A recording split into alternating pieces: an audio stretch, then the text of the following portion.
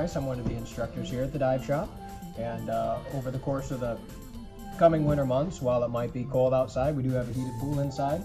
We run Scubas all year round by appointment. You know, a wonderful experience to come in and find out if this is something that you'd actually like to take the plunge and get into. Aside from that, we do run classes full-time year-round.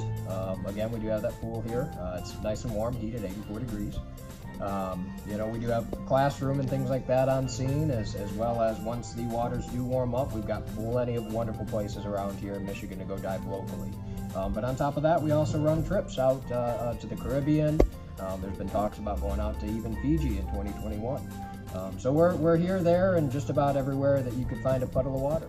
So if you feel like you don't have enough air to ooh out, you just have to bird button down, okay?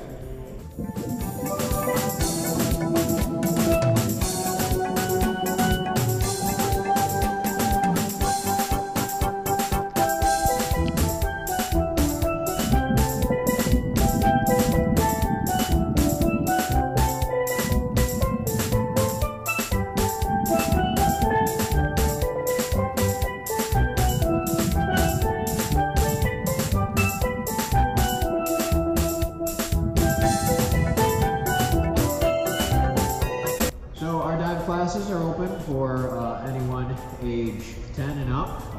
Between ages 10 and 14, 15, you have what we call our junior open water diver. So it's a junior certification, a little bit different than the adult, but they're going through the same training, the same course, the same knowledge and everything like that.